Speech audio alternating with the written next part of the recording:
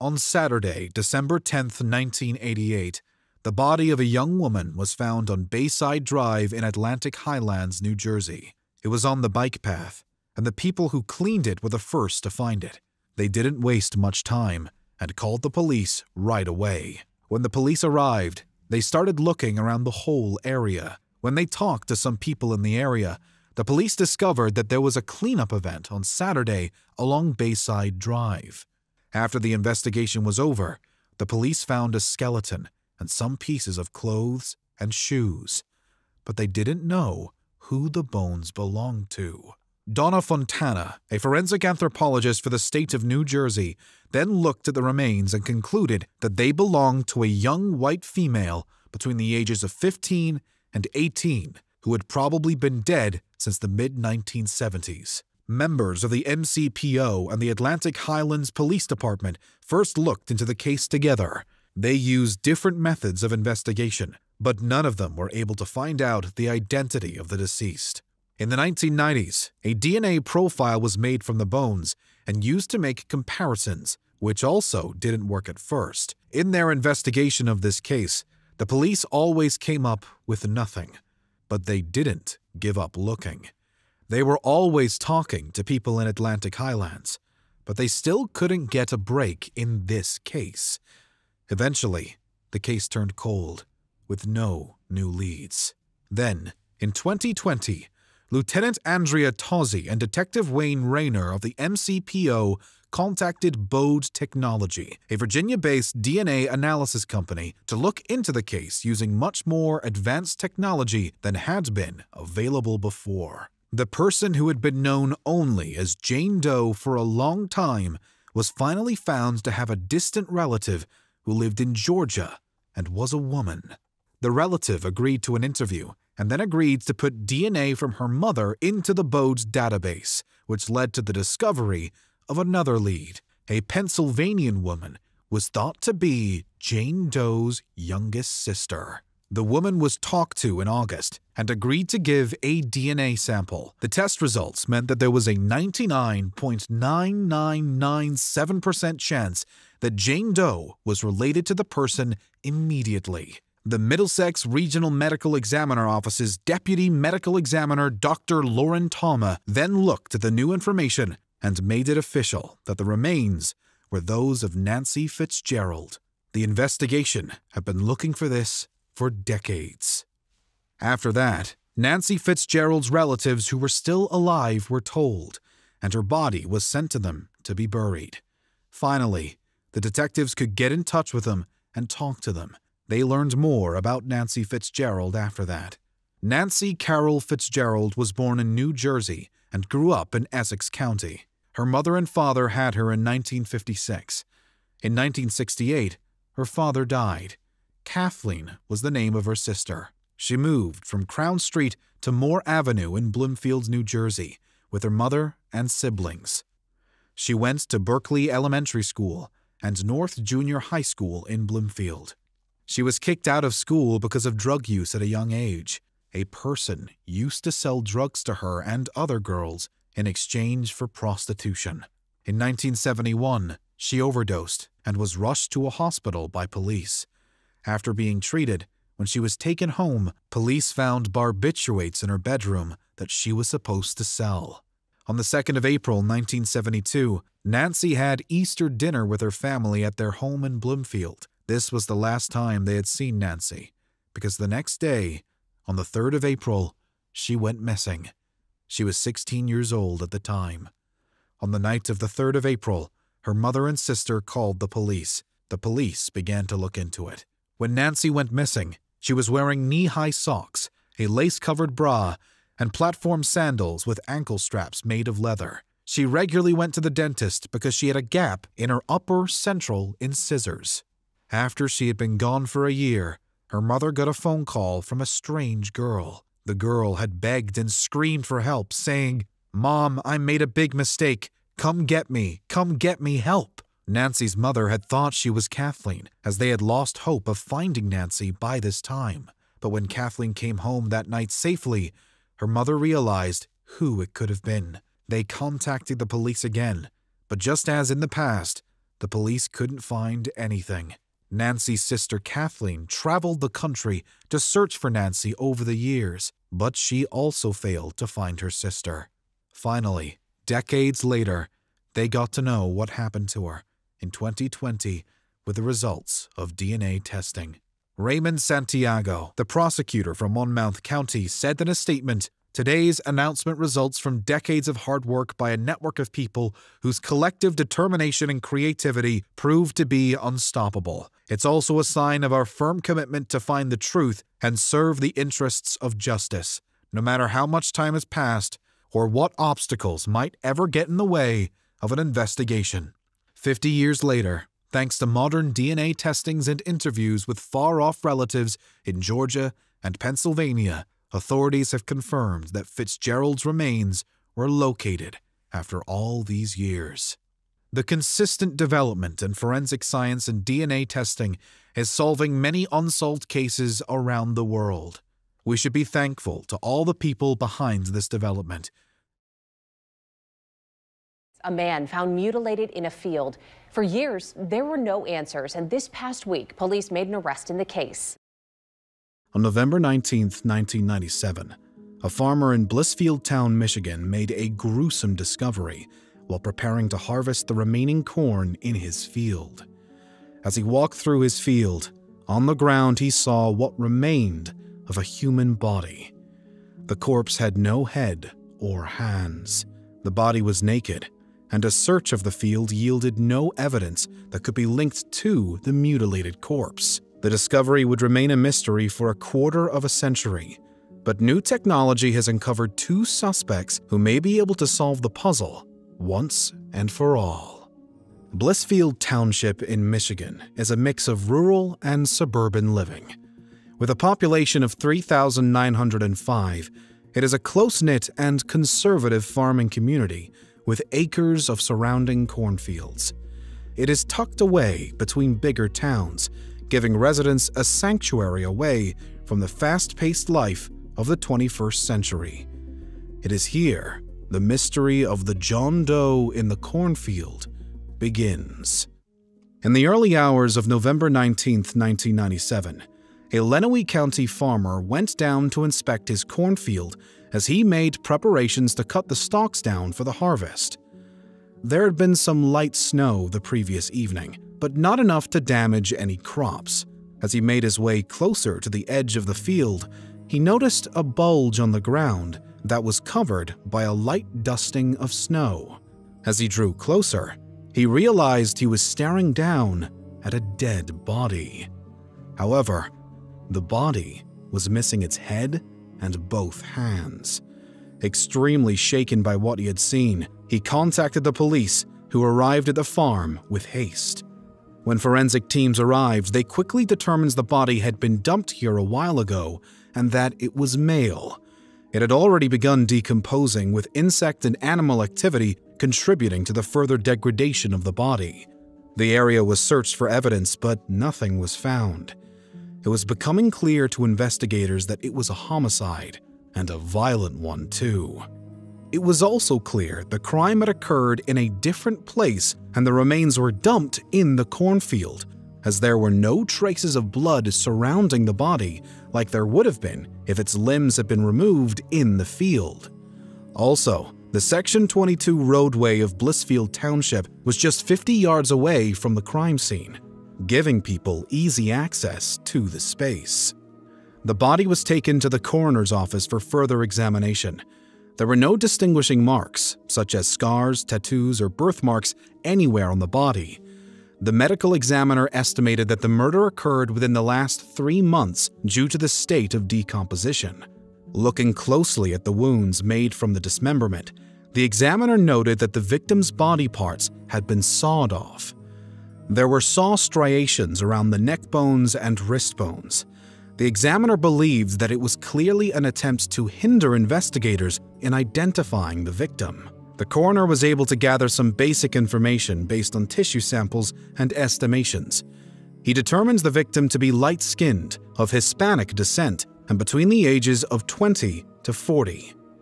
The estimated height of the victim was between 5 feet 8 inches and 5 feet 10 inches, with a weight of around 150 pounds. Investigators set out to find answers. Without a head or hands, there was no way to ascertain the identity of the victim. They searched missing persons databases and questioned people from the area. A theory that did take hold was that the victim was a part of a drug deal gone wrong. A few locals alleged that a drug deal had recently occurred nearby in Toledo, Ohio. Investigators followed up on that lead, but it led nowhere. Another tip was received from an anonymous source early during the investigation in 1997. The caller told investigators that the body may have belonged to a man known only as Roberto. Roberto was described as a Hispanic male between the ages of 20 to 50 with dark hair and a mustache. According to the source, Roberto was from Texas. He was also married and a father. Roberto was allegedly on a trip to Chicago when he disappeared. They were also told that Roberto had a house somewhere between McAllen and Weslaco in Texas, where he raised chickens. Using this information, investigators entered these details into the National Missing and Unidentified Persons Systems known as NamUs. A composite sketch was developed and circulated to local news outlets, but sadly, this lead ended up going nowhere in the end. The pressure of solving the case started to grow on investigators, but unable to locate the head and hands, they were left chasing shadows. Over the years, they looked into the case, trying to find new leads, but nothing seemed to ever actually go anywhere. Eventually, the body was given the placeholder name of Lenawee County John Doe and buried in a pauper cemetery in 1997. 2 years later, in September 1999, a DNA profile of the victim was developed, but it did not lead investigators anywhere at the time. It too was uploaded to the NamUs database, but there was still no positive identification. For a time, the investigation went cold again, as no one came forward with any new information. In 2016, the case became active once again. Police were investigating drug-related crimes in the area and believed there to be suspected links to the John Doe case.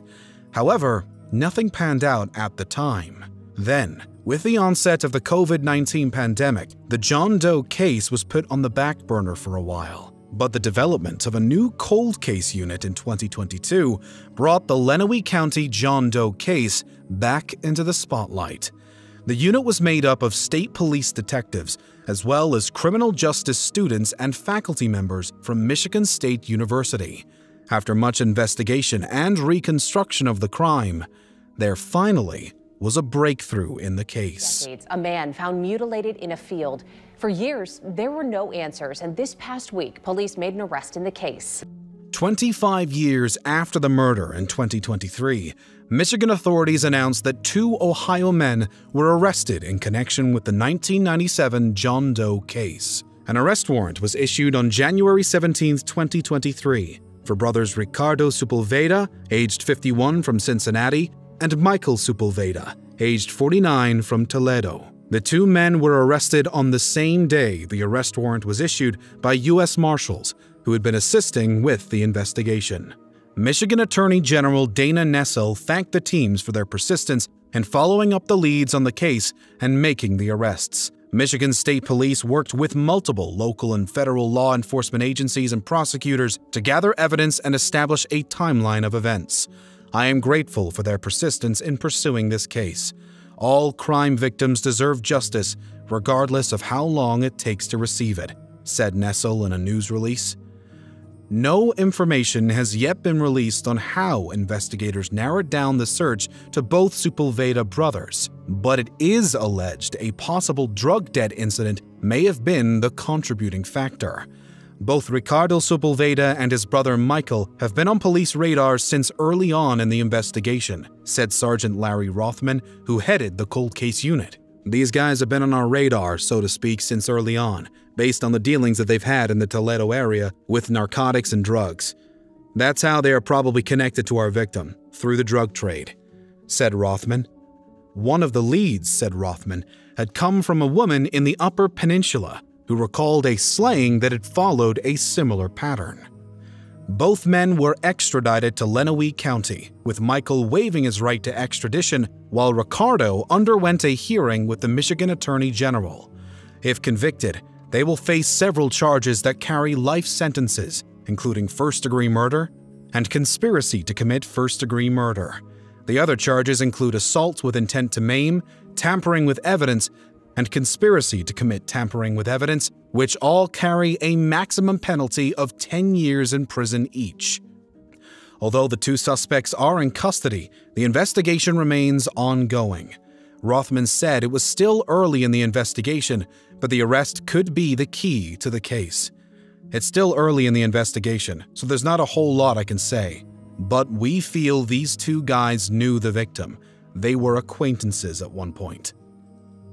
The John Doe still remains unidentified, but investigators are working with crime labs and genealogy databases to find answers. The DNA profile from 1999 has been uploaded to several genealogy websites, with investigators hoping for a positive result. Rothman called genetic genealogy testing a breakthrough in solving crimes. The potential to be able to solve decades-old cases that we didn't have before with genealogy and technology is kind of a breakthrough thing, he said. Sergeant Rothman said there were still a few things out there they were trying to piece together, and there is the possibility that more people could be charged in connection with the murder. We're hoping other people come forward. There's no doubt that other people from the time period know some things, he said. Someone's potentially missing a dad. Someone's potentially missing a husband. There's somebody out there, and we believe this person might be from Texas, and someone's missing their loved one, and they have no clue where they went. They just know they left in 1997 and never returned, said Rothman. With the advancements in technology and the use of genetic genealogy in solving cases that would have otherwise been forgotten, answers to long-lost mysteries are now being found. In highlighting these cases, we hope that we can aid investigations by bringing awareness to a wider audience. Information regarding who to contact in this case will be left in the description box. If you or anyone you know has been missing a loved one, please use the platforms available to contact your local authorities with any information that can help solve a case. What did you think of today's case? Do you feel that with all the new methods of investigation, we can solve the oldest cold cases out there? Leave your responses in the comments section below. An arrest in a murder mystery, a case that went cold more than 40 years ago in Solano County. Tonight, the sheriff's office arrested 76-year-old Herman Hobbs. When the bullet-riddled body of a woman was discovered in a cornfield in Dixon, California on August 3, 1980, authorities were left scratching their heads trying to figure out who the victim could be and what had led her to such a brutal end. With not even her identity known, the case seemed to be nearly impossible. But was this a premeditated murder? Or was the victim in the wrong place at the wrong time? 20 miles from Sacramento, Dixon was incorporated into Solano County in 1878. Those that call it home get to enjoy a suburban lifestyle without the rush of big city living.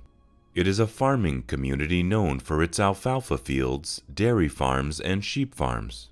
Dixon also plays host to the annual Lambtown Festival and the May Fair, the oldest state fair in California. In 1980, Dixon became the focus of a crime that shocked the small farming community when the body of a young woman was found in a cornfield.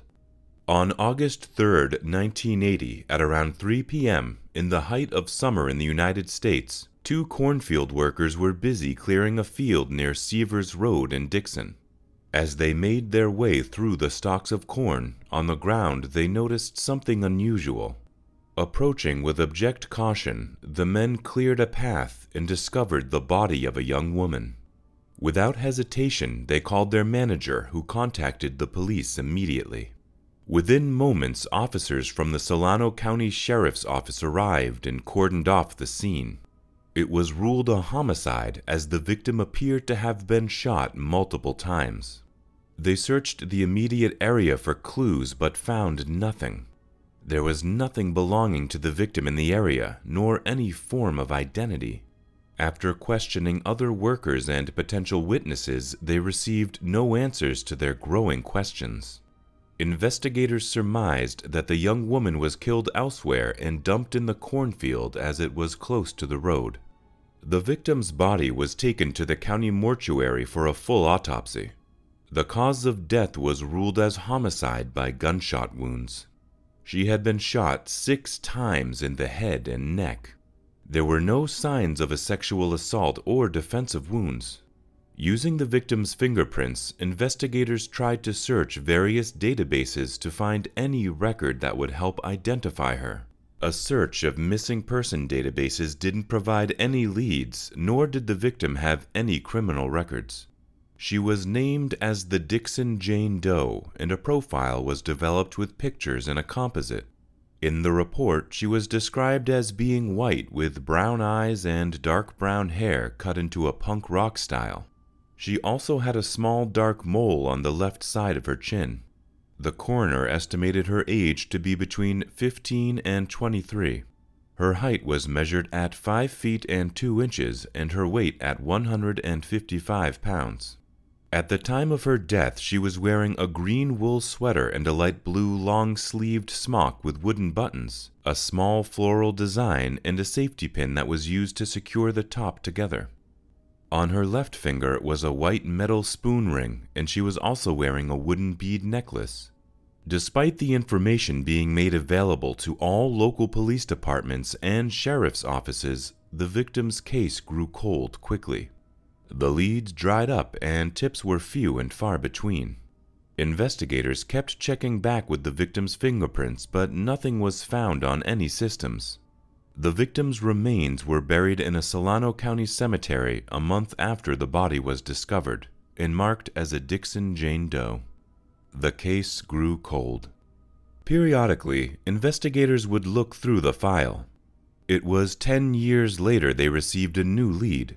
On June 19, 1992, the Solano County Sheriff's Office received new information regarding the Dixon Jane Doe case. The National Missing Persons Unit contacted the investigation team regarding a missing persons report made by Augustine and Sally Campiglia on May 12, 1992. They reported that their daughter, 21-year-old Holly Ann Campiglia, went missing in July 1980. According to the Campiglia family, they had reported Holly Ann missing in July 1980 after receiving a letter from her that stated she did not want to have any more contact with them. They tried to trace the address on the letter but discovered that it was from a fake street address. Holly Ann's parents then discovered that the missing persons report that they filed initially in July 1980 was somehow deleted from the national database 2 weeks after it was made. Having received the new information, investigators ran the details received through the database.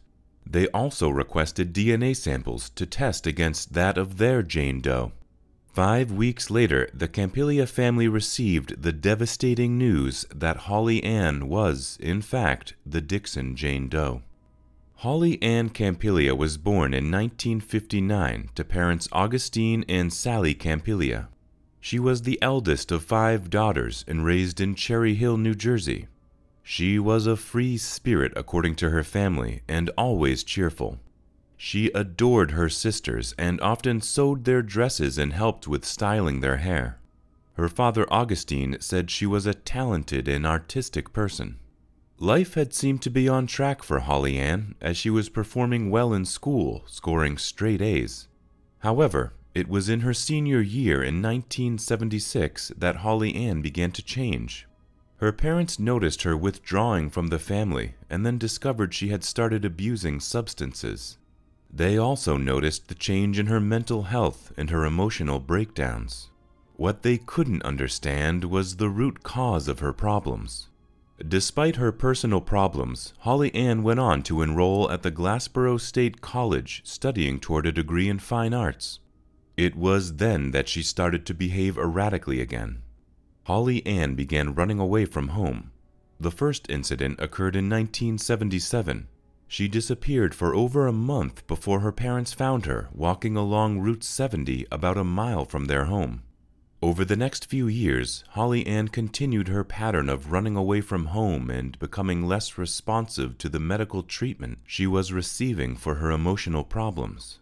Her mother, Sally, said that Holly Ann needed to be watched at all times or she absconded from home constantly. Holly Ann's family tried desperately to make sure they gave her all the help possible. The last time she saw her daughter alive was June 10, 1980, while they were on their way to a counseling center. Holly Ann began to grow agitated, and while her mother drove, she started to have an outburst, insisting she needed to do things her way and see the world. Holly Ann tried opening the door as her mother drove. Sally pulled the car over to the side of the road to reason with Holly Ann, who immediately walked away. Despite trying to pull her back, Sally could not hold on to her daughter. Sally immediately returned home and called the Cherry Hill police to report Holly Ann missing. They provided assistance by stopping several girls who looked like Holly Ann, but it was too late. She had already made her way out of town. A month later, they received a letter from Holly Ann addressed from Sacramento. According to the letter, Holly Ann said she was living with two guys and told her parents not to think of her anymore. A trace of the address led them nowhere. It was then they reported her missing and had her name and profile uploaded to the missing persons database. Little did they know her details were accidentally erased from the system. The Campiglia family turned to other missing persons networks and Social Security to see if Holly Ann had somehow turned up somewhere on their radars. For years, her family waited for answers. "I just kept hoping she would show up one day with grandchildren, but with each year, I'd lose a little hope," said Sally. After 12 years of holding out hope, the Campiglia family had finally found Holly Ann and in a way received the closure they needed. "My daughter said to me, 'Mom, Holly gave us 12 years to get used to this,'" said Sally. "With each year, we lost a little hope. In a way, knowing what happened to her is some kind of relief," she said. Holly Ann's remains were flown back to New Jersey from California for her final burial in 1992. Sally remarked that it would be the first and last time Holly Ann would be on a plane. She could never wait for a plane. She either hitchhiked or took a bus. When they send her body home, it will be the first time she was ever on a plane. And the last. Investigators now had a name for the victim and worked with Holly Ann's family to find answers to her murder. Having not heard from her in over 12 years, they could offer no new information that would help the case. They were back to square one. No new leads meant no moving forward with the investigation. The case went cold again. As the case sat cold, the family began looking at the new technology that was being introduced to solve cold cases. In 2021, Holly Ann's sisters approached the Solano County Sheriff's Office to find out if it was possible to retest all the biological evidence that was collected from the crime scene and Holly Ann's body. The Sheriff's Office reviewed the case and resubmitted the evidence. Fortunately, the evidence was preserved properly. Advancements in technology allowed for the biological material to be tested despite how old the samples were. The DNA samples were sent to the Serological Research Institute, who were able to discover a foreign DNA profile. The lab results confirmed that the foreign DNA found on several pieces of evidence was that of a male. With a new DNA profile, officials submitted their new findings to the San Mateo Crime Lab in California. They soon discovered that the DNA profile was already on their system and belonged to a man already doing serious time in prison, Herman Lee Hobbs. 76-year-old Herman Lee Hobbs was already serving time at the Valley State Prison in Chowchilla.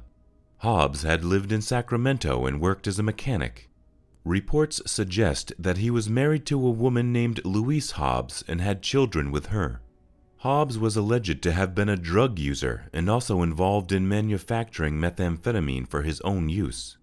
There is not much information regarding his personal life, but Hobbs's criminal history is extensive and disturbing. In 1969, at age 22, Hobbs was apprehended after leading police on a wild car chase following a spate of robberies in Sacramento. He admitted to being responsible for more than a dozen robberies and agreed to plead guilty to being the serial burglar. However, during his sentencing, he attempted to escape from the courtroom and had to be tackled and subdued by courthouse officers. He was released in 1975 after serving just 5 years, but the worst was still to come.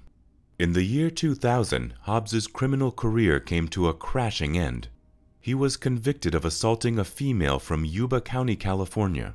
Following his conviction, his own daughter and niece came forward with a tip that Hobbs may be responsible for numerous fatal attacks between 1975 and 2000. Investigators looked back at several cold cases and were able to identify Hobbs's movement since his release. In January 1975, 13-year-old Terry Pata had left school early after complaining of feeling sick with a headache. She never made it home. Her body was found 9 days later, stuffed in a drain pipe along the route she normally took home. She had been fatally wounded with a knife. Investigators discovered that Hobbs had moved to Rio Linda in 1975 and lived only a block away from Terry's home.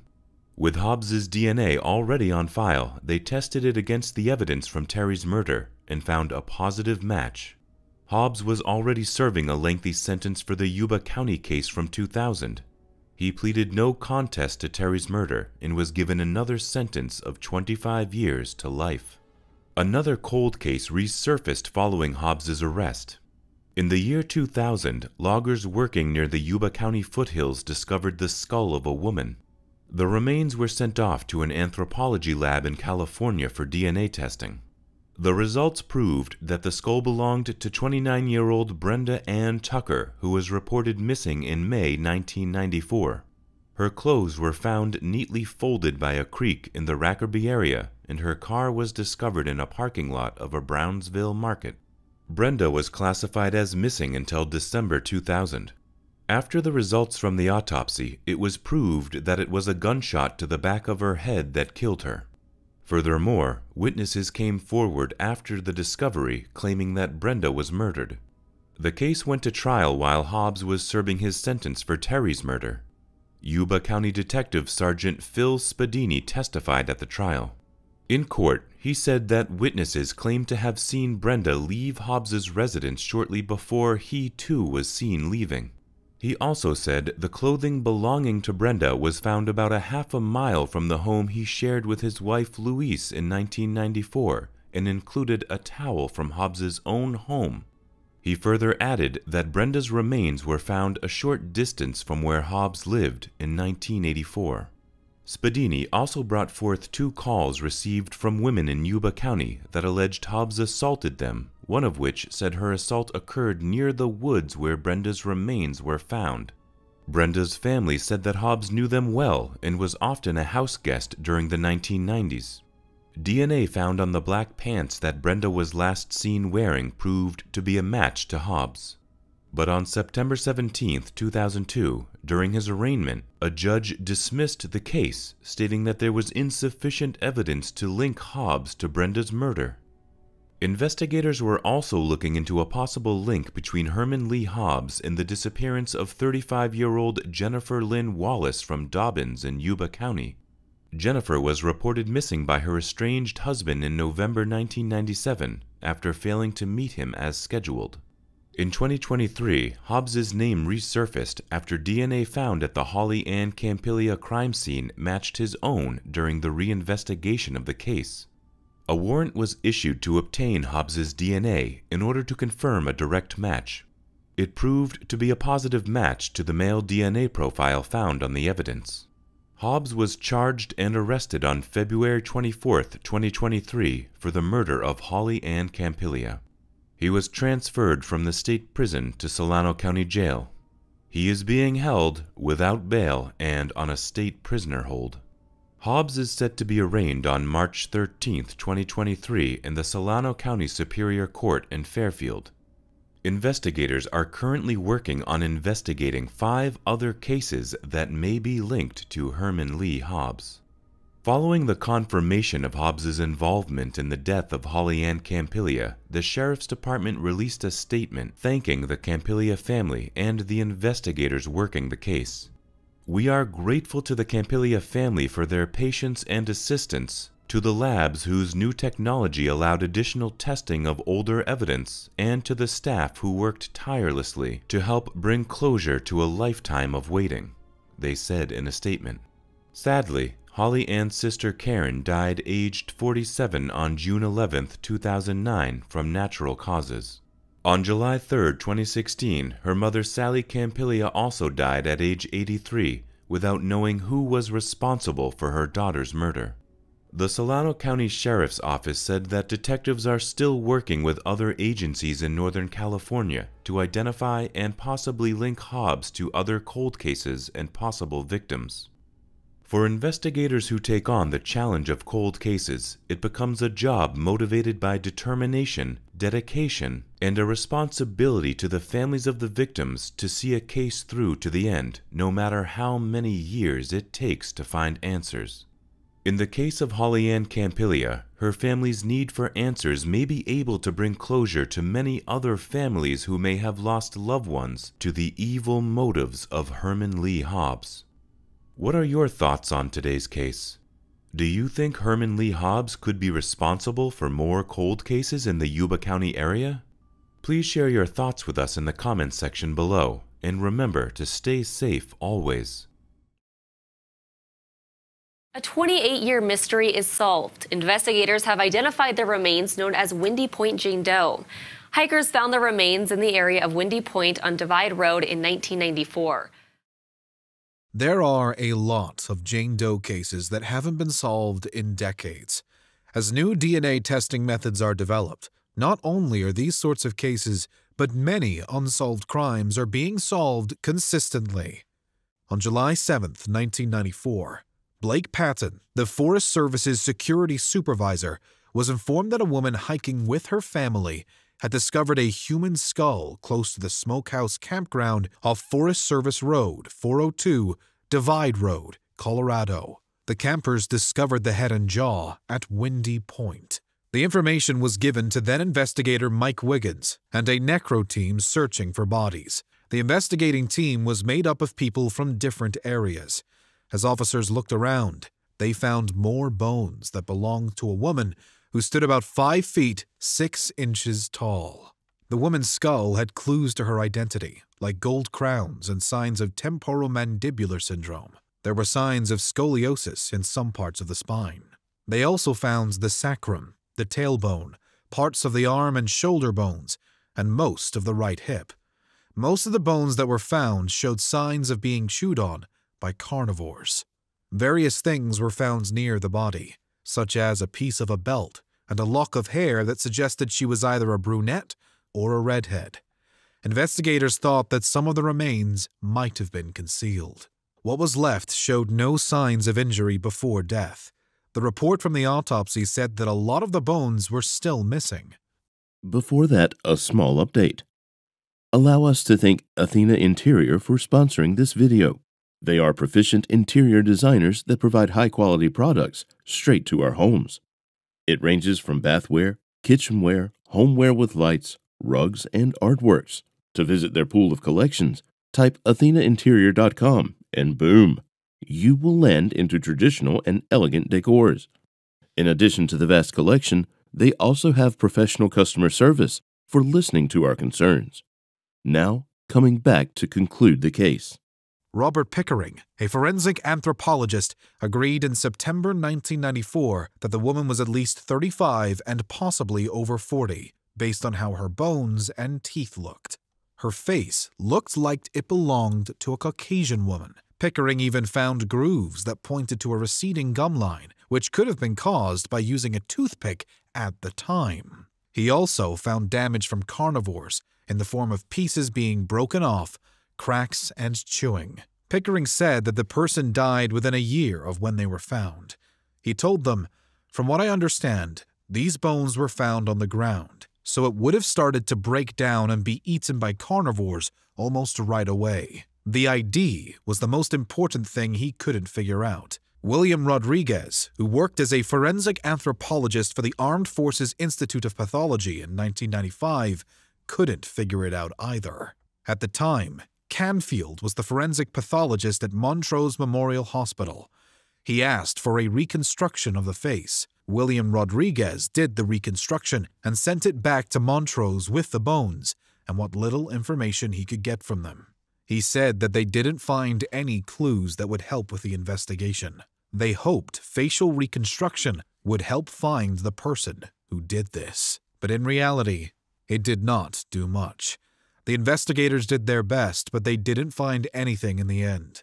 The detectives didn't give up hope as they kept working on the case and looking for new clues. But over time, no one could do anything about the case, and it became known as the Windy Point Jane Doe case. Investigators were still doing their best, but just like in the beginning, when they added the victim's DNA to the combined DNA index system, they found nothing. Over the years, DNA science and technology kept getting better and better. Canfield sent bone, dry tissue, and hair fragments to the CBI to see if they could be used to make a DNA profile. However, he said in 2008 that he had nothing that could be used to compare the samples to identify the dead person. As the years went by, Canfield and the police asked the public repeatedly for any clue, no matter how small, that could lead to the Windy Point Jane being identified. Even though there was a lot of publicity and a second facial reconstruction done in 2012, no new information solved the case. But DNA technology kept improving, and it was used in more places than just law enforcement and medicine. Canfield said that they would keep the proof until science had caught up with it. Before that, people who wanted to discover their possible ancestry could send a DNA sample to a business that did genealogy research. This became increasingly popular because it helped people find relatives and find out their family trees. It was also sometimes used by the police. Even though the investigators had her DNA, they were not able to run it through the genealogy website because it would have cost about $5,000 for this jurisdiction. In 2020, MCSO investigators Dustin Harlow and Brittany Martinez asked Lieutenant Ted Valerio for permission to send a DNA sample to the CBI for a family tree test. Valerio permitted them, and Lillard was happy to pay the $5,000 cost. In 2021, Lillard said that the CBI had chosen Windy Point as one of about 100 cold cases where forensic genetic genealogy would be used. They thought it might be a good idea.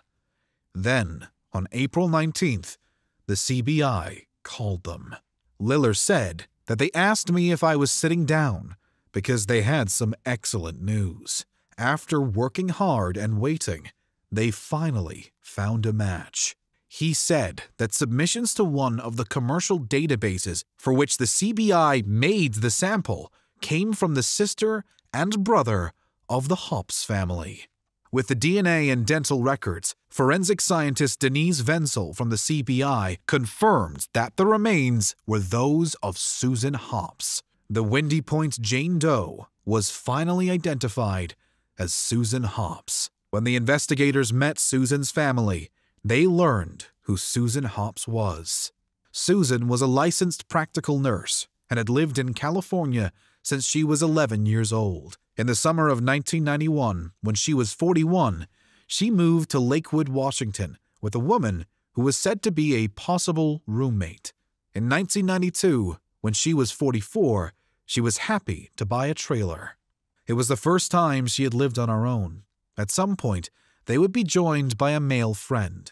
Even though she was far away from where she came from, she stayed in touch with her family. Because Susan's trailer was so important to her, it was strange that she would just abandon it. When the mobile home park owner came to her trailer to collect the rent, the door was wide open, and trash was all over the place. The drawers were opened. Susan and her 2 roommates seemed to have left the trailer. Susan's family was from California, but she had an aunt and uncle in Washington who were worried about her. They always talked to Susan and said she lived a pretty calm life. They said she wasn't at high risk for something like this. They were confused about what actually happened to her. They said they started knocking on doors and asking people if they'd seen her. It was said that whatever they found out was strange, including details which had been kept from the public. Susan's family also put an ad in a newspaper saying that her father was very sick and that Susan should call them wherever she was. Sadly, no call ever came.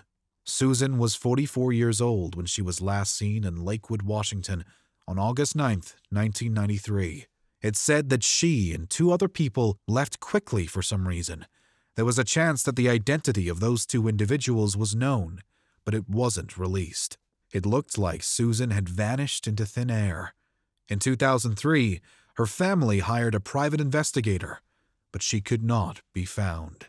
Amy Johnson was the private investigator who had been looking for her, and when Susan's brother or sister's DNA was finally found, she was notified. Amy was the one who put the information on GED Match, which was a good idea. Amy Johnson thought at first that the call from the Colorado number was spam, but when she heard the message, it was precisely what she had been looking for. After waiting for Susan for over 20 years, the message told her that the Windy Point's Jane Doe in Montrose County was really Susan. Susan had always been important to her. Amy never got paid for working on this case. Amy told the press that her goal had always been to help Susan get what was right. The best thing that could have happened was for her to be found. She said, "I've never forgotten about her, even 20 years later. Her picture hangs in a place where I see her. I've always wondered, where are you?" Since 2003, she had been looking into possible leads. Amy said that all of it was for Susan. She was a really wonderful person. She fell in with the wrong crowd. No one wanted a member of their family to be found on a hillside. This woman was kind and didn't deserve what happened to her. After years of hard work and dedication, Susan was found after 28 years, but the main point remains that her case is still being looked into, as the cause of death is believed to be murder, and the killer is yet to be found. One of New York's most notorious cold cases has come to a close. A Crime Stoppers tip led investigators to new information to find the killer of Baby Hope. On an early summer day on July 23, 1991, a horrific discovery was made by construction workers off an embankment of a southbound lane of the Henry Hudson Parkway in Manhattan, New York. The disturbing discovery was of a naked and battered body of a female child inside a dirty picnic cooler. Was she a victim of a pre-planned murder? Or had someone gotten rid of a dead child in a hurry using that place? Welcome to Mysterious Hook, where we shed light on mysterious cases across the country. But first, if you haven't subscribed to our channel by now, please consider hitting the subscribe and like buttons. Let's dive deep into the mystery without further ado. Manhattan, New York. With the densest population, Manhattan is geographically the smallest of the 5 boroughs of New York City. Situated on one of the world's largest natural harbors, it is mostly made up of Manhattan Island. Other than its cultural offerings and iconic scenic beauty, the city is known for its towering skyscrapers, including the Empire State Building, neon-lit Times Square, and the theaters of Broadway. Even with such a reputation, the Inwood area of Manhattan became a subject of grim headlines after the discovery of human remains in the summer of 1991. On the early summer morning of July 23, 1991, the New York City Police Department of Washington Heights, 34th Precinct, received a chilling call regarding a gruesome discovery. 2 construction workers were repairing a southbound lane along the Henry Hudson Parkway, about 40 miles off of Dyckman Street in Manhattan, New York, when they noticed a foul odor from the wooded embankment area off the road. The smell only grew stronger and eventually led the construction workers to a blue and white igloo cooler. After finding the source of the overpowering smell, the workers began to open the lid of the cooler. When they discovered a few cans of Coke, underneath those cans there was a black plastic bag that contained what seemed like human remains. When the NYPD detectives approached the scene, at first glance, they were not sure if the remains really belonged to a human. This was assumed given the fact that the place was used as an illegal dump site where people often dumped their waste along with deceased animals. However, an inspection of the garbage proved otherwise, as the skeletal remains were quickly determined to be human. Inside the garbage bag, the young female child was lying in a fetal position, with her hands clasped together, bound with rope and a cord from Venetian blinds. The decomposing body was completely naked and bloated. In addition to the Coke cans, the garbage bag was also surrounded by water, which the investigators suspected to originally be ice. They estimated she had been dead 6 to 8 days before the cooler was found. They believed she was dead for a week, and the hot sunlight not only melted the ice, but popped several of the cans, causing soda to leak out and destroy forensic evidence, such as fingerprints and DNA. The body was then taken to the medical examiner's office for an autopsy. Although identifying the body was impossible due to the level of decomposition, the autopsy result brought out several significant details regarding the cause of death and the physical characteristics of the victim. The coroner determined that the child was either white or Hispanic and aged between 3 to 5 years. She had long, wavy dark hair, which was pulled back in a ponytail. The child was also believed to be extremely malnourished, weighing only 28 pounds, which was quite low compared to children of her age. The report also indicated that the young girl had been sexually abused and died on or about July 18, 1991, as a result of asphyxiation. Without a doubt, the findings suggested that the little girl was regularly tortured before her short life came to an abrupt end. Unfortunately, no other clue was found that could lead to the identification of the poor child. Clearly, the NYPD detectives were landed with the daunting task of not only identifying the victim, but also tracking down her killer. In the neighborhood of Inwood, Manhattan, which was considered to be a place of rampant crimes, this crime stood out as a symbol of sheer brutality. In an attempt to crack this case, the NYPD detectives tried out every tactic they could possibly think of, from distributing flyers to urging the people to come forward if they had any knowledge about this Jane Doe. Police tried everything, but came up empty-handed. The murder received plenty of attention from both the police department and the media back then, and investigators had every reason to believe that someone would soon come forward with information. And people did come forward. In the initial phase of the investigation, countless tips came in.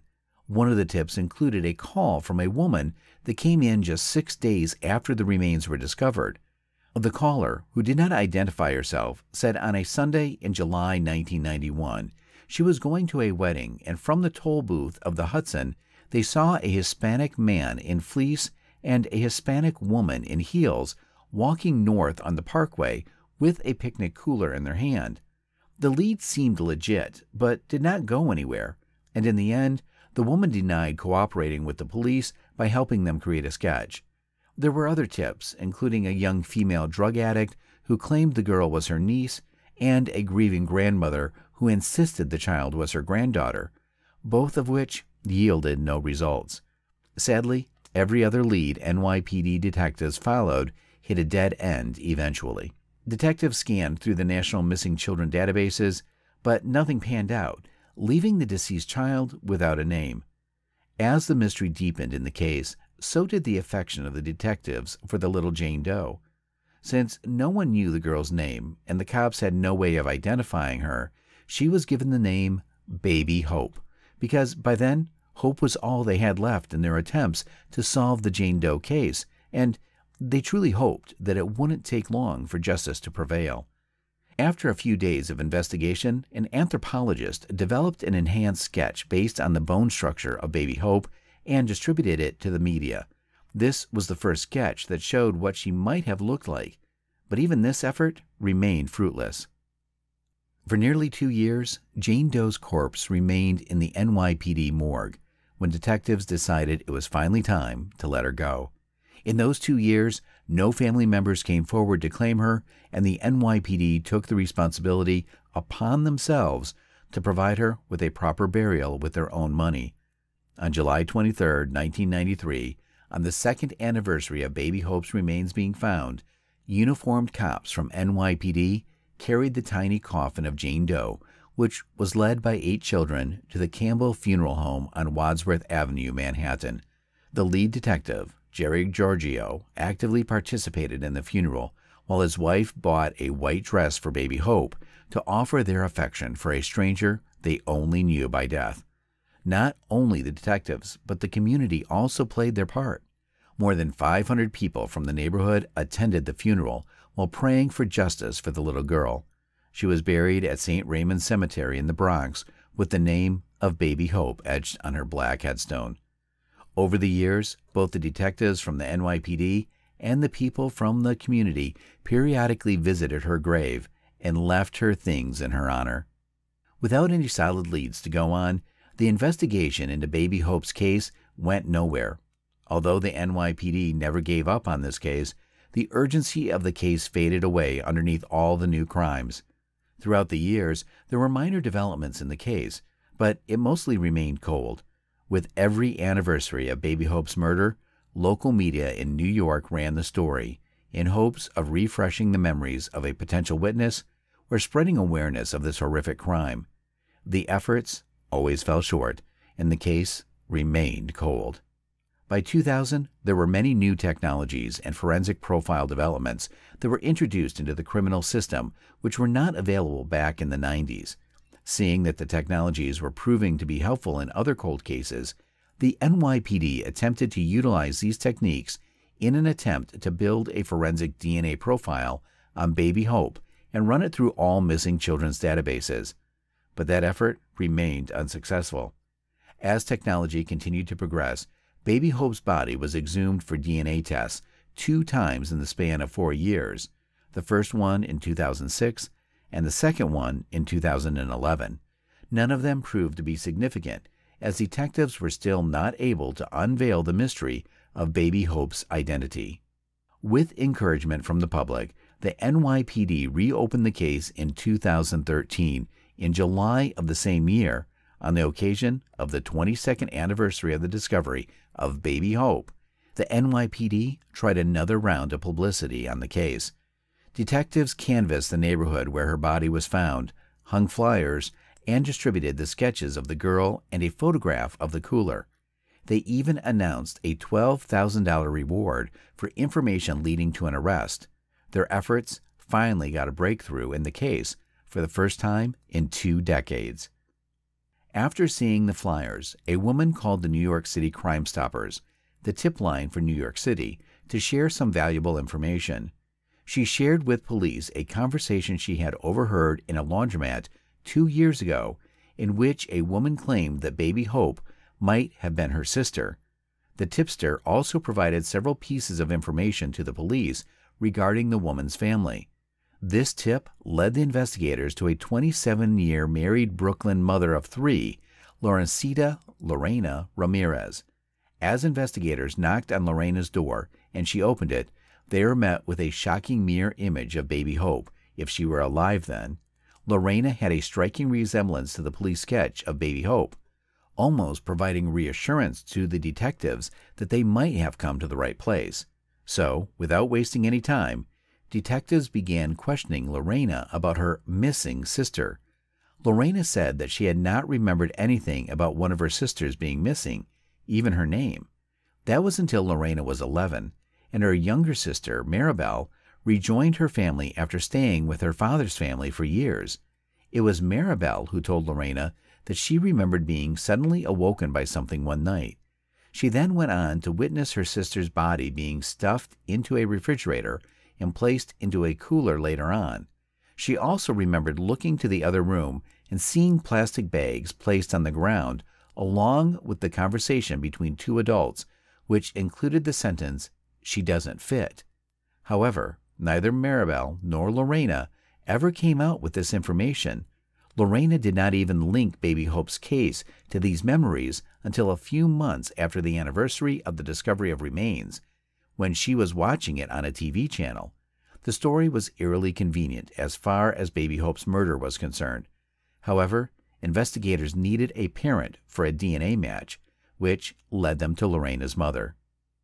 With assistance from Lorena, detectives did not waste much time tracking down her mother, Margarita Castillo, not far from her daughter Lorena. Margarita, at the time, resided in Washington Heights in Queens, New York. However, as eager as investigators were to talk to her, Margarita did not reciprocate the same feelings. She was not interested to talk to the investigators and turned them down before the investigators legally obtained an envelope that had Margarita's DNA on it. The test results of this DNA came back with the answer detectives had been searching for over 2 decades. Margarita Castillo was the biological mother of Baby Hope. With tears in her eyes, Margarita agreed to talk only when she saw the DNA result and the composite sketch of Baby Hope. Margarita let the investigators know that Baby Hope was indeed her long-lost daughter, Opelika Castillo. After decades of lying nameless in a Manhattan cemetery, Baby Hope finally got her name back. However, this revelation created more questions than answers. One of the most significant of them was why Margarita would never report her daughter missing in the first place. Claiming that she only acted that way because she had no knowledge of Opelika being missing, Margarita began to tell the investigators the story of how she became estranged from her own daughter. Opelika was born on April 24, 1987, to her mother, Margarita Castillo, and her father, Gennaro Ramirez. Despite having several children, the couple's marital life was rocky, as Margarita was scared of Gennaro, who had a reputation for being abusive. Just after a few years of Opelika's birth, Margarita and Gennaro separated as a result of their regular fights. According to Margarita, it was after one of those fights in 1991 that she took her 3 daughters with her and left the home. The next day, Gennaro called her saying that he wanted to meet his daughters. Though still angry due to his behavior, Margarita accepted, considering Gennaro was still the father of the girls. As per Gennaro's instructions, Margarita brought the girls to the house of his adult niece, where he was already present. After spending the night there, Margarita decided to leave the next day, when Gennaro had a strange request for her. He wanted her to leave their 2 younger daughters, Opelika and Maribel, with him, and take the older Lorena with her. Margarita, who was well aware of his violent nature, knew that it was not just a request, but a threat. Despite not agreeing to the arrangement, Margarita left her younger daughters with him. Margarita also said that she often visited the girls after being forced to leave them with their father and brought them little gifts. During one visit, when she saw that her estranged husband wasn't around, she asked the niece, Belvina Juarez Ramirez, if she could take her kids back, which Belvina rejected, saying that her uncle would be upset if she let the kids go. Margarita claimed that she kept visiting the place until one day the family moved, without informing her or leaving any address. Margarita had no idea where her estranged husband or daughters were. In 1995, 4 years after Baby Hope's remains were found, Margarita got a call from a woman saying that Belvina had passed away. Margarita headed to the location and inquired about her daughters after giving her condolences to the deceased. Unfortunately, nobody in the family told her about the whereabouts of her 2 daughters, and she came home empty-handed. It was only later that another call from the same woman requesting her to pick up her daughter, referring only to Maribel, that she realized that there was something terribly wrong. She was then informed that Maribel was the only daughter who had been there all along, while nobody had any clue where Opelika was. Although Margarita suspected Gennaro of being responsible for Opelika's disappearance, she never went to the police to report her daughter missing. Asserting an explanation for her actions, Margarita said that since her family had illegally immigrated from Mexico and she did not speak English and only spoke Spanish, she was scared to go to the police. Though Margarita accepted her fate, never taking a stand for her own daughter, detectives were dedicated to providing their precious Baby Hope with justice. They now considered Gennaro Ramirez as the prime suspect in his daughter's disappearance and murder, and a massive search began for him. Unfortunately, to this day, no information about his whereabouts have come to light, as he continues to be a missing person. Yet, some people, including Margarita, believe he fled the U.S. and returned to his home country, Mexico. When tracking down Angelica's father failed, everyone thought the mystery of Baby Hope's brutal murder would never be solved until police pointed their fingers at another man.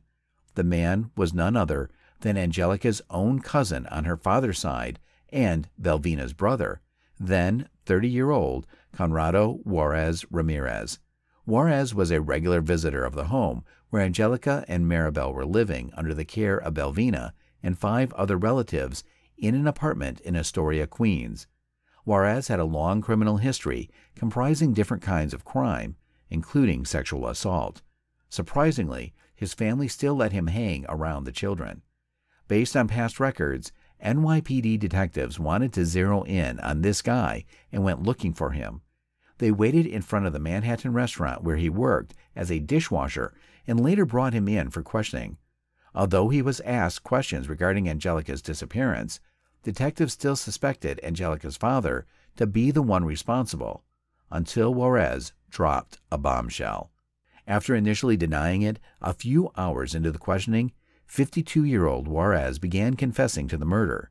He revealed that in July 1991, he was visiting his sister Belvina in her Queens apartment when one night he came back to find 4-year-old Angelica in the hallway in the middle of the night. Angelica was seemingly looking to go to the bathroom when Juarez took her by the hand into his room and she went with him. At some point, Juarez claimed that alcohol made him lose control and he tried to sexually molest her, and she started screaming. To keep her quiet, Juarez bound the little girl to the table, which was often done to her to stop her from getting food or water. He claimed that he did not intend to harm her and only suffocated her to stop her from crying. He then took a pillow and suffocated her until she went motionless. After he was done, he summoned his sister Belvina, who was in another room. Shocked by the incident, she began yelling at him, before quickly deciding they had to get rid of the body instead of notifying the police. Juarez claimed that it was Belvina who gave him a cooler that was in the garage and had a conversation about how they would fit the girl inside it, the very conversation Maribel had heard that night and later revealed to her sister.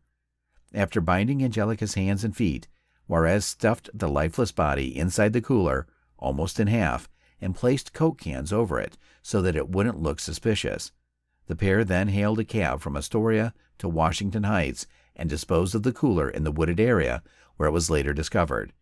Eerily, Juarez's confession perfectly aligned with the tip where a woman saw a Hispanic man and a Hispanic woman carrying a cooler a few days before the discovery, suggesting it was legit all along. Hoping that the remains would never be discovered, the pair parted their separate ways, never to talk about this again. In 1995, Belvina died, taking the disturbing secret to her grave, while Juarez went on with his life as if nothing happened. In this interview with police, Juarez also revealed that Angelica was mistreated and tortured at the hands of Belvina and her family on a regular basis for the last 2 years of her life. From starving to being harshly punished, the little girl went through an unspeakable amount of suffering in her already short life. It was finally time for her to get justice, as investigators took Juarez into their custody and charged him with first-degree murder. Police would later learn that at one time when Margarita demanded that Juarez let her see her girls, Juarez responded by saying that when he returned from Mexico, there was only one girl and that the other girl was dead. Detectives who had held Baby Hope close to their hearts all those years were disgusted by the fact that even after that, Margarita never went to the police or looked for her daughter. When the mother was asked in an interview what she would say to her dead daughter, she replied, "I would ask her to forgive me, that I wish I could have stopped him before he could hurt her." Unfortunately, after initially confessing to Angelica's murder, Conrado Juarez Ramirez recanted his words. This time, he claimed that his sister Belvina called him on his cell phone one night in July 1991, describing that Angelica had fallen down the stairs and she needed his help to dispose of her body. He then admitted that he helped her bind the child's body. Then he and Belvina drove to the Henry Hudson Parkway, where they dumped her body. After the recantation, prosecutors were having a hard time building a case against him. They were worried due to no forensic evidence linking Juarez to the murder. After Belvina's death, there was no potential witness either. While the investigators persisted that he described many things that only a killer would know, the defense focused more on the forensic evidence. Eventually, the case would come to conclusion after 22 years of a long battle, but not in a way anybody would have wanted. While in jail in 2018, 52-year-old Conrado Juarez Ramirez passed away after falling ill, pending his trial in Manhattan Supreme Court the following year. The case was officially closed after the only suspect was killed. As for Angelica's father, Gennaro Ramirez, investigators concluded that although he might have other potential victims of his own, he was most likely unaware of his daughter's fate once he left home and never came back. There is no doubt that this poor 4-year-old girl had been through a lot before tragically being murdered and left to rot. Yet it's amazing to see strangers pouring out their love for her while her own family failed and betrayed her. We can only hope that the little one could rest in peace with her name on her gravestone after 2 decades. Do you think that her death could have been prevented if her mother intervened? As always, let us know your thoughts on this tragic story in the comment section. 42-year-old cold case with a long-awaited identification of a body found in the Stillaguamish River. For decades, that person was known only as Stilly Doe. We didn't know about this, finding this body. The person that found it, I know very well after we moved back to Savannah. On July 23, 1980, a young farmer from a small peaceful town in Washington came across the remains of what looked to be a man. The autopsy later revealed it to be a man in his late 50s. The remains had been there for about a month. The forensic investigation, which was still in its infancy, revealed very little about the man. He was later given the moniker John Doe. Our story today takes us to the city of Arlington. It is one of the most beautiful river valleys in western Washington. Snohomish County has a rich and vibrant history of logging and agriculture. After World War I, agriculture, dairy farming, and shingle mills were some of the main sources of income for the residents. After the Second World War, Arlington remained a typical small American town with logging and agriculture as the main source of livelihood for many. Life was normal by those standards, but it wasn't until the 1960s that the population grew by more than 400%. Our case today takes us to this place at a time 40 years ago, when a teenage boy discovers unidentified remains of a man in the most famous river in all of western Washington, the Stillaguamish River. It was July 23, 1980. Spencer Fuentes was a young farmer and a devoted Protestant who went to the Lutheran church in Savannah. Spencer had his trousers carelessly rolled up above his knees with his ankles submerged in water as he threw streamers and dry flies to bait a fish. In Arlington, fly fishing was quite the trend in those days. Spencer was at the Stillaguamish River on his blueberry and hazelnut farm, working on his skill as an angler. He was alone at the time when he caught a whiff of a stench. It was invasive but tolerable, and so he began looking around for the source. It must have been a dead animal, was what he thought to himself as he looked around the premises. And that is when he found something he would have never expected. He saw something floating between the logs at the riverbank, and when he walked closer to look, he saw a man's arm with his fingers dangling on the log, with the rest of his body submerged under the river. He didn't dare go any closer and hurried back to the nearest police station. The sheriff's deputy responded with skepticism, as no one had reported someone missing. But he went with Spencer to speculate anyway. The deputy later confirmed it to be a body. Soon, the backup arrived, and they took the remains into custody. An investigation ensued, and they began checking the perimeter. The deputies could only concur that it could have been anything. It could have been a suicide, or maybe another fly fisherman enthusiast who met with an accident while swinging his fishing line. He was wearing a dark suit jacket and cotton pants, and all they had was 3 letters on the belt: G, R, and N to work with. These could be the initials of his name, but could just as well be anything else. They determined the age of the deceased to be anywhere between 37 to 70, but that was too wide a range to work with. The river wasn't deep, and it certainly wasn't deep enough to drown, but it could still be a possibility, and the condition that the body was in made it certain that the person must have been dead for months. When a body is submerged in water for long periods of time, anything can happen. There could be predatory animals looking for food, and there could be bloating in the remains from the bacterial activities, putrefaction, and soft tissue discoloration. All of these factors make it hard for the investigators to identify the deceased and proceed further with the investigation. July is the warmest and driest month in Washington, and the temperature of the water could turn the skin into soapy fatty acids called grave wax. The only probable explanation they could infer was drowning, but it was later ruled out when the autopsy reports came in. Dr. Clayton Haberman, who performed the autopsy, cited the cause to be apparently natural. The autopsy reports determined that the decedent had no signs of trauma or any signs of drowning. While they did find water in the lungs of the deceased, that was just because the person was in the water for a long time. But the reports had a section that could easily solve the mystery. The person had severe coronary artery disease, and that was much more likely the cause of his death. It is a fairly common disease among the elderly and those with diabetes, high blood pressure, and alcohol issues. A condition when the arteries that carry blood to the heart get hard and narrow. The case was solved and it was not a murder. But who was this man? According to Dr. Haberman's report, the deceased was a male who stood 5 foot 7 inches tall and weighed about 150 pounds. They were not able to pinpoint an age, but he had gray hair, indicating he was on the older side. The deputies could not just take a picture and put it in the newspapers, as the face was barely recognizable. With very little to work with, they sought help from a dentist. Dr. Keith Leonard sifted through his dental records, comparing the deceased's teeth with the files of known missing persons. As expected, all efforts went in vain.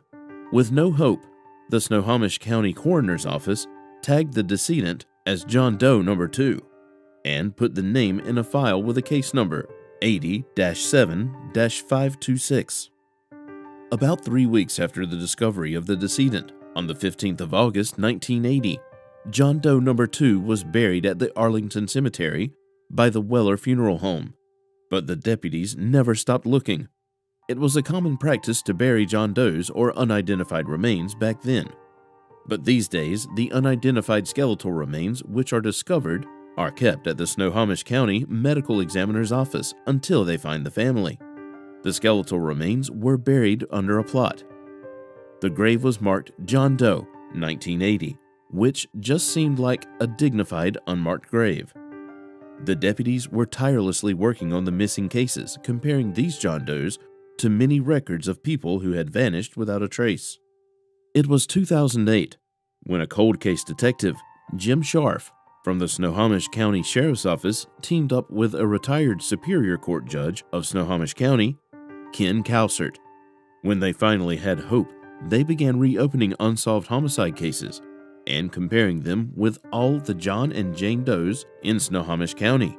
By then, DNA technology had evolved enough for them to be able to solve these cases, or at least partially identify them. But these unidentified people were already resting in their graves, and during the initial investigations, no DNA samples were taken. They wrote a permission letter to exhume the remains from the Arlington Municipal Cemetery, but the entire process of obtaining the exhumation permits and conducting the DNA testing could take years. In late 2017, while the world prepared for Christmas, The deputies and the representatives from the Snohomish County Sheriff's Office and the Medical Examiner's Office were at the Arlington Municipal Cemetery, exhuming the remains from the grave. Some parts of the remains were taken to the Medical Examiner's Office for DNA extraction. They gathered these DNA from many. They had a lot of John Doe genome to work with, and so the Medical Examiner's Office further nicknamed it I-5 Stilly Doe. The process took time, and about 6 months later, in May 2018, this newfound DNA information was uploaded to National Missing and Unidentified Persons Systems, or NamUs, a federal database that is funded by the National Institute of Justice. The database keeps a track of all the information of anyone missing, unidentified, and unclaimed from all around the nation. The database has dental records, fingerprints, and basically anything that can help them identify individuals. The database was still growing, and so after they had uploaded the details, all they could do was wait.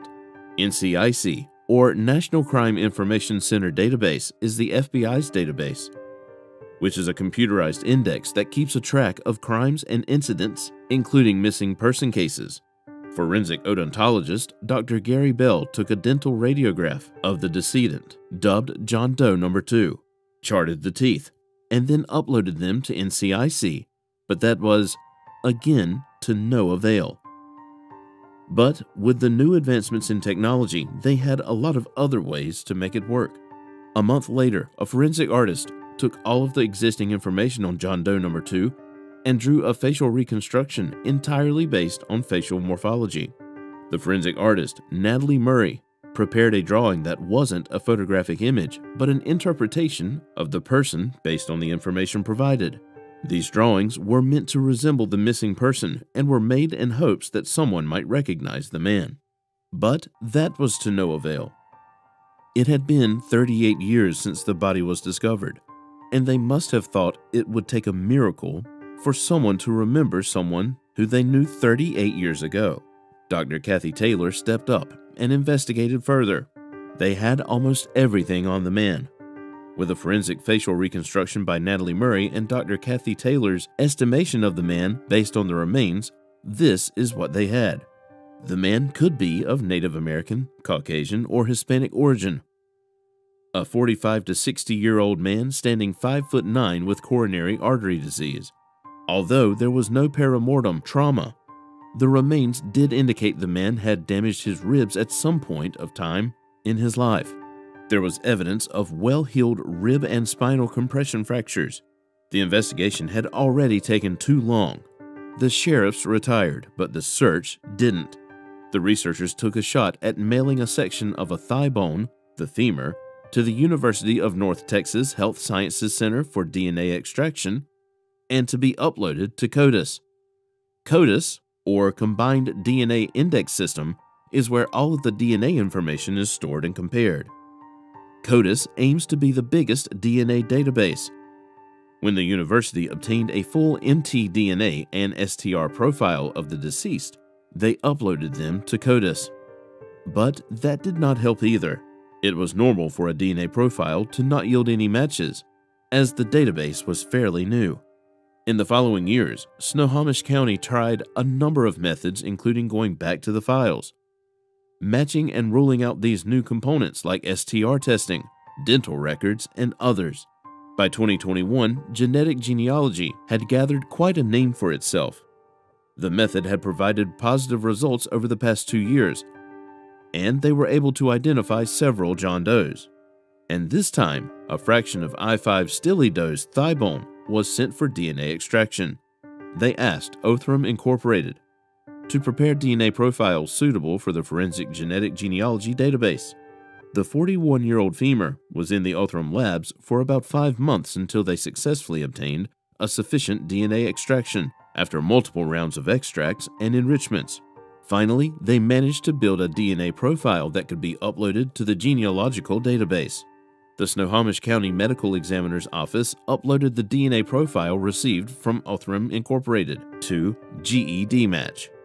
It is a global database of DNA data, a free utility DNA site built for genetic genealogy research. Finally, there was a match. but it was a distant cousin, in a 5th to 7th range. There was a high chance that they might not even know the person, but this lead was enough to spark a new interest in the case. Building a usable family tree usually requires a second cousin match or something closer to establish a proper connection. A kin forensics investigator, Deb Stone, began working on the case, and in May 2022, the Stilly Doe profile was uploaded to a database called FamilyTreeDNA.com. This too yielded very low results, but what mattered was that there were new matches. These matches piled up together in a single family tree could perhaps finally solve the mystery of John Doe No. 2. Deb Stone began putting 2 and 2 together, looking for family members near the areas where the body was first discovered. 42 years is a long time, and it was very unlikely for a distant cousin to remember someone from that many years ago. The woman she was going to meet had descendants in the state of Washington. This was a distant cousin, but a cousin nonetheless. When Deb Stone interviewed her, she recalled a relative who once told her about an uncle who went missing from Arlington back in the 1980s. The investigators finally had a name: Othaniel Philip Ames. But that was a huge if.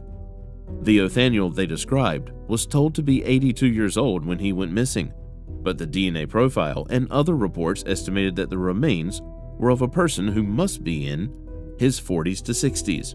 For a DNA reference, they took DNA samples from a granddaughter, which ultimately was the nail in the coffin. John Doe No. 2 and I-5 Stilly Doe were indeed Othaniel Philip Ames.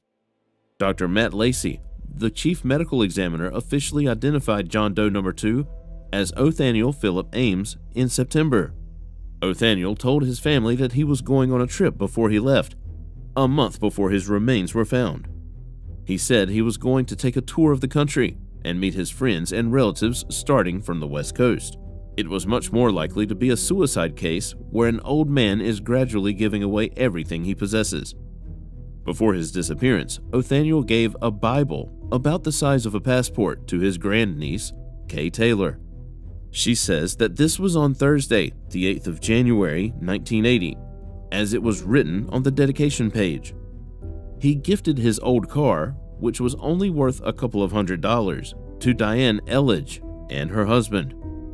Elledge recalls Othaniel whispering to them that he had hidden $20 somewhere in the car as an emergency fund.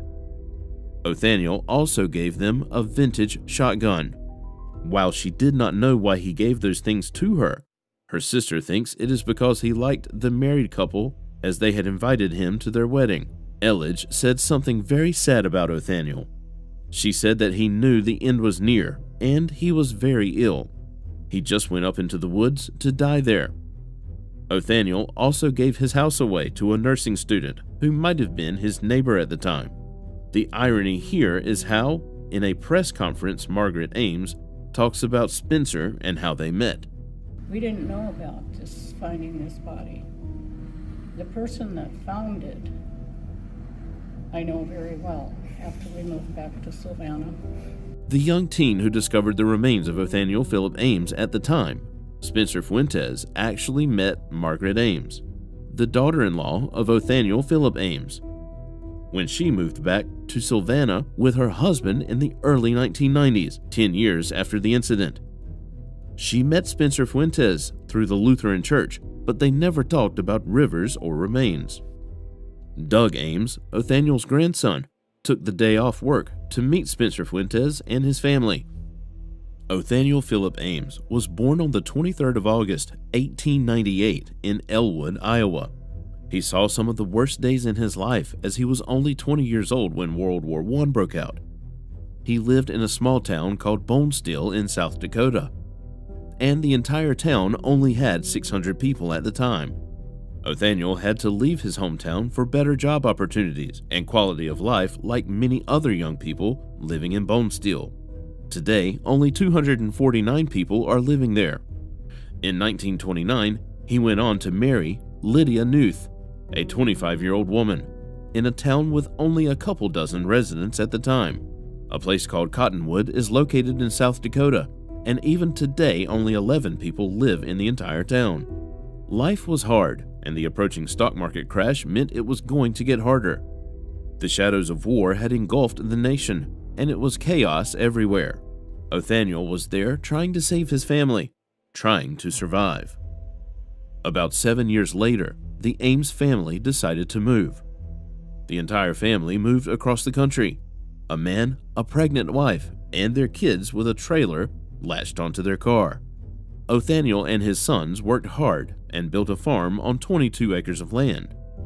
The family kept 7 dairy cows, and Othaniel became a milkman. Lydia would cook on a wood stove, and Othaniel would milk the cows and farm. Those days, life wasn't as easy as it is now, and the war made it even harder. Apart from farming, Othaniel also had a lathe in his basement where he would carve salt and pepper shakers, among other things which he would just give away. Othaniel also began working at a shingle mill, and when he had time to spare, he'd make dandelion wine. He wasn't the type to sit around. He always kept himself busy. Life taught him the hard way, and he grew up to be a stern man. But life wasn't easy, and it was as though he was always looking for reasons to be happy, always looking for a way to distract himself. Tragedy struck when one of their daughters died in a car crash while she was on her way to her 10th high school reunion. Even though they never had an official divorce, the married couple got separated sometime in the 1960s. The family was in fragments as both the sons joined the military when they were teenagers. One of them served in the Air Force and married a young Norwegian woman in Savannah. After the separation, the Ames family sold their farm, but most importantly their home, which they built after facing so much hardship. Lydia moved to Everett, and Othaniel went on to live in a small cabin in the woods, all alone, somewhere near Arlington, along the Eby Mountain Road. He had a very minimal lifestyle, and all he had with him was his pet dog, who knew how to close doors by backing into them. I guess it's safe to say he was an avid outdoorsman. There he grew dahlias and kept to himself. He was a loner, and all he wanted was peace. The log cabin was comfortable enough for one person, even though he did not have an indoor bathroom, but he had hollowed out a huge stump to compensate for it. He spent the last of his days at the log cabin alone with his dog. The last time Diane Elledge saw him, he was ill. It was evident during the autopsy that he had severe coronary artery disease. In his last moments, he knew it was the end, and so he chose to leave silently. It is ironic how Margaret Ames is around the same age now as Othaniel Ames was when they finally found him. This case shows how modern ways of life have created a huge gap between parents and children. Othaniel chose to stay alone and away from everyone, even during the times when he needed someone to stay beside the most, as he did not want to be a burden. For more than a decade, she's only been known as Jane Doe from Opelika. She has a name and she has a story, a very horrific and sad one. On January 28, 2012, residents of a mobile home in Opelika, Alabama, found the remains of a little child in their backyard. No one knew how it had gotten there, and detectives would be mystified for more than 10 years until advanced DNA technology unraveled a family secret that no one was supposed to find out. So, what exactly could have happened to the poor innocent child? And how did her remains get to where they were found? Today's case will take us to Opelika, a city located in the east central part of the state of Alabama. It is the capital city of the county of Lee and boasts a population of more than 30,000 people.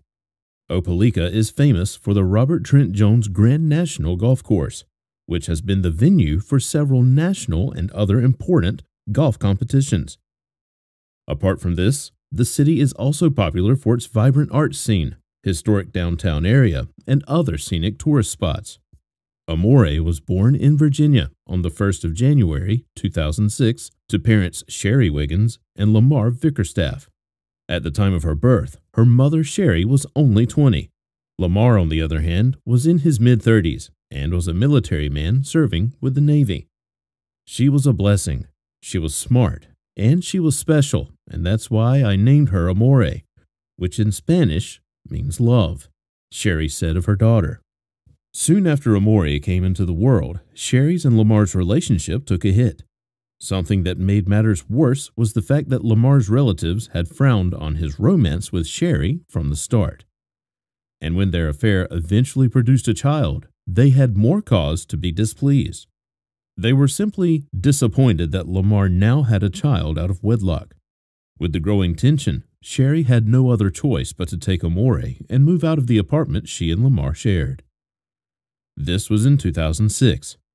She began to take care of her daughter on her own and got little to no help from Lamar with maintaining their daughter's well-being.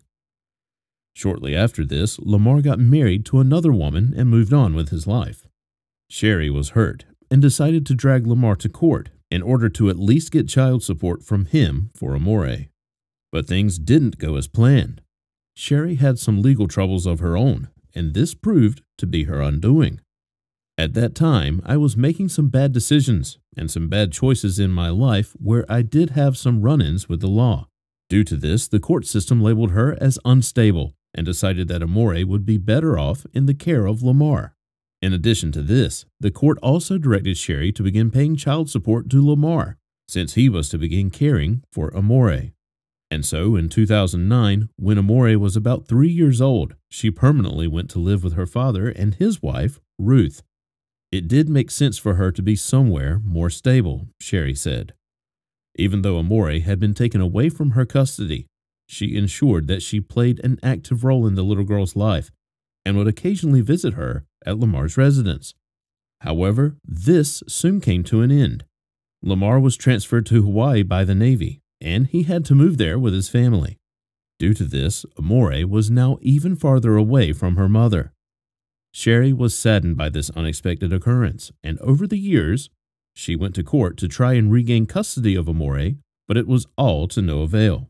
At some point, she was told she could no longer appeal the case, and this meant that Amore would continue to remain in the care of her father till she turned 18. I felt like they made me feel so bad about myself. I kept trying, and the doors kept being closed. I felt like the best I could do was live out my financial obligation, which I never stopped. I felt like one day I could tell her, I never gave up on you, and all I could do was take care of you financially, and that is what I did. If I couldn't do anything, I could care for my daughter by supporting my child financially, Sherry said. Despite how everything turned out, Sherry kept hoping that one day she would see her child again, but sadly, this would never happen. At around 10:47 a.m. on January 28, 2012, the Opelika Police Department received a call from a resident of a mobile home community located at 1775 Hurst Street in Opelika, Alabama. The call was about a discovery that was strange and disturbing. The skull of a human being had been found outdoors. Police officers quickly jumped into their vehicles and made their way to the scene. When they got there, they were met by the person who had placed the emergency call. The individual was a woman named Yvonne Johnson, and she wasted no time in explaining to the officers that her son had been the one who found the skull in their backyard. According to Yvonne, the skull had not been there a day before, and its sudden appearance had been startling. After she told them this, she led officers to the back of the mobile home to see for themselves, and true enough, lying on the ground in plain sight was a skull. It was quite small, and they could tell by just looking at it that it was a child's. In addition to this, officers also noticed that it had a few strands of hair on it. Its presence there was odd, and officers could not help but wonder where the rest of the body was. The area was quickly secured and detectives were notified. When they got to the scene, they immediately did a sweep of the mobile home community. The aim of this was to see if they could find any more skeletal remains, but nothing turned up. With the day getting dark, detectives were forced to give up their search for the day. It wasn't until 2 days after the shocking discovery that detectives were able to locate some human remains. These were found in the woods, several feet away from where the skull had been found. Detectives also found a pink long-sleeve shirt with ruffles and heart-shaped buttons alongside the remains. All of these were collected and then sent to the lab for forensic analysis. Finding out the identity of the child shot to the top of the list of priorities for the detectives. Forensic analysis and autopsies were performed on the remains at an FBI laboratory located in Quantico. There, it was discovered that it belonged to a black female, and she was speculated to have died between 2010 and 2011.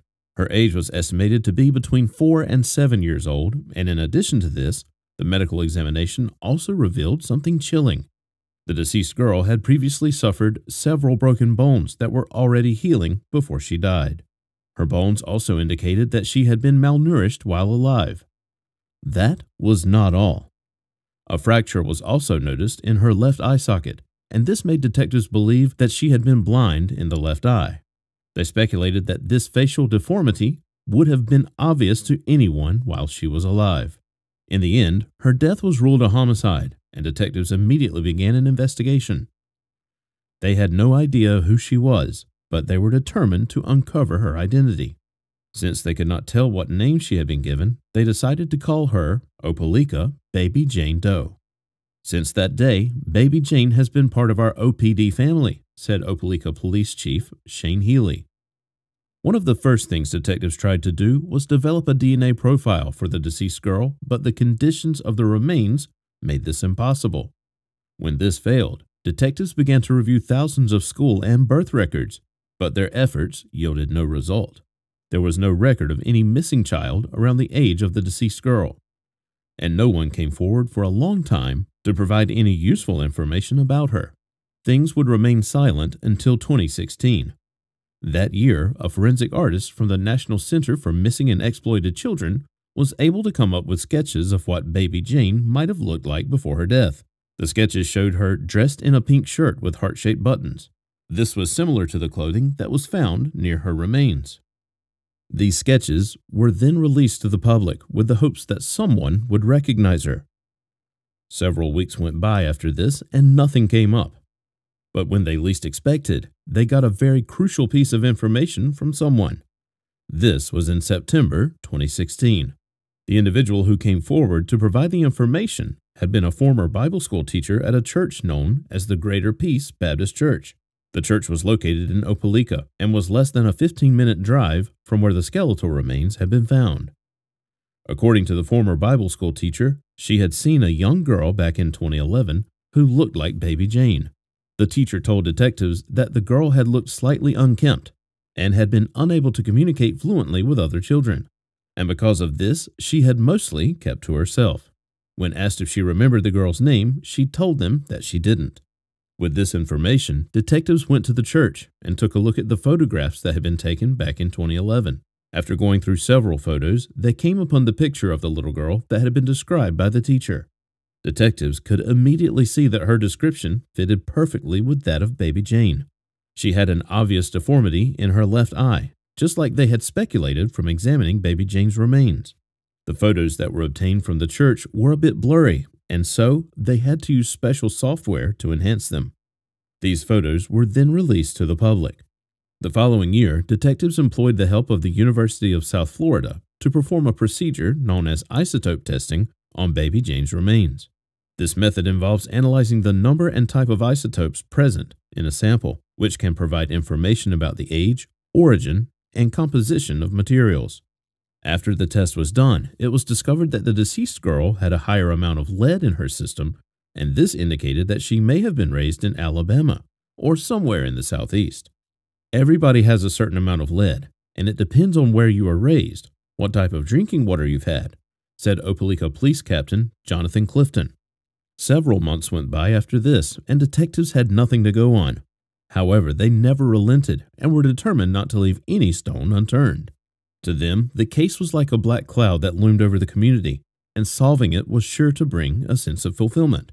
In January 2022, the Opelika Police Department partnered with Othram Laboratories to carry out advanced DNA testing on the remains.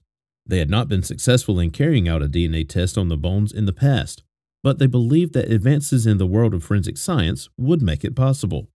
They were very difficult skeletal remains to actually create a profile from, especially the kind of profile that you need to do genealogy, said Kristen Middleman, Chief Development Officer at Othram Labs. The lab used a unique technique known as forensic-grade genome sequencing and was able to finally extract DNA from the remains. After doing this, the DNA was then used to build a profile for the girl, and it was then uploaded to the database. With this in place, detectives sought the help of a renowned and experienced genealogist by the name of Dr. Barbara Ray Venter. Over several weeks, Dr. Barbara and her team, Firebird Forensic Group, worked round the clock to try and identify close relatives of the deceased girl using the DNA profile that had been created. Their hard work eventually paid off because in October 2022, they were able to determine who the girl's father was. It was a moment of joy for detectives because they had finally made a discovery that had evaded them for more than 10 years. It was a large piece of the puzzle that had finally been resolved. As for the girl's father, he was none other than Lamar, the naval officer who fathered a child with Sherry back in 2006. Detectives would not know until later that baby Jane was actually Amore, Lamar and Sherry's child. When detectives did a background check on Lamar, they discovered that he was still alive and was in the process of retiring from the Navy. They also found out that he was stationed in Jacksonville, and they decided to visit him there to inform him about the death of his daughter. In December 2022, detectives traveled to Naval Station Mayport in Jacksonville. They hoped that Lamar would provide them with details about his daughter. However, this ended up not being the case. After they met Lamar, he was strangely unwilling to talk about the little girl and avoided every question thrown at him. This immediately raised suspicion in the minds of detectives, but there was nothing they could do at that point. The meeting with Lamar did not go as expected, but this did little to discourage detectives. Instead, they intensified their investigation and also discovered that Lamar had a wife, Ruth. They eventually met with her, but just like her husband, she provided no helpful information. However, she told detectives that she had no idea who Lamar's daughter was or who the mother could have been. Detectives knew from that moment that they had to find out who the little girl's biological mother was. Dr. Barbara and her team got to work once again, and soon they were able to determine that the woman they were looking for was Sherry. It was also discovered that she was living in Maryland. Detectives traveled down there, and during the course of the meeting they had with Sherry, they got to find out a lot. She told them that she gave birth to a girl back in 2006, and she had named her Amore. However, she expressed shock upon hearing that Amore had been dead for more than a decade. She explained to detectives that she had lost custody of the child to the father, Lamar, and when Lamar moved to Hawaii, she no longer had any contact with her daughter. When she had reached out to Lamar, his response had been cold, and he had warned her not to call again. During the course of all this, I would still reach out. I would reach out via email over the years, and they would block my email accounts, Sherry said. I called Lamar's number that I knew to be his, and he told me that if I called again, he would block me from his phone, she added. She continued to call, and Lamar stayed true to his words by blocking her, and at some point, he even threatened her with the police. Despite the fact that she had not laid eyes on her daughter for years, she told detectives that she continued to pay child support and had till the end of 2022. To back up her claim, she showed them documents that contained detailed information about the child support. The shock written on the faces of the detectives was quite visible after Sherry finished telling her side of the story. They could hardly believe their ears. After getting back to their base, they began to reach out to the school boards as well as clinics located in the states Lamar and Ruth had resided in after they gained custody of Amore. By doing this, they were able to discover that Amore was never enrolled in any school. There was also no record to show that the couple reported the little girl missing. This was all the confirmation they needed to know that Lamar and Ruth had something to do with her death. On January 17, 2023, the couple was arrested in Jacksonville and held at the Jacksonville Sheriff's Office. Lamar was charged with felony murder and Ruth with failure to report a missing child. 2 days after this, a press conference was organized, and Opelika Police Chief Shane provided in-depth details regarding the case. He also expressed his gratitude to all those who had contributed in one way or the other to ensure that the case got solved. The level of dedication to this case I have never seen in my entire career. To see a group of men and women come together searching for a name. Many of us said that we did not want to leave our time at this police department until we had her name. And now we do. Amore Wiggins, Shane had said. Sherry, on the other hand, remains grateful to the detectives for their dedication to the case, and she wants to see justice served. She was just a baby. They deprived her of everything. She was a child, Sherry said. At the moment, the case remains open and detectives continue to gather additional information in regards to Amore's relationship with Lamar and Ruth. Lamar's and Ruth's fate also remains to be determined. Amore certainly suffered terrible abuse and neglect before her death, but thankfully the long hand of the law has caught up with those involved in such an evil act. It's still yet unknown how Amore died, but how do you think that happened? And to what extent do you think Lamar and Ruth contributed to her death? Let us know your thoughts in the comment section. Don't forget to like, comment, share, and subscribe.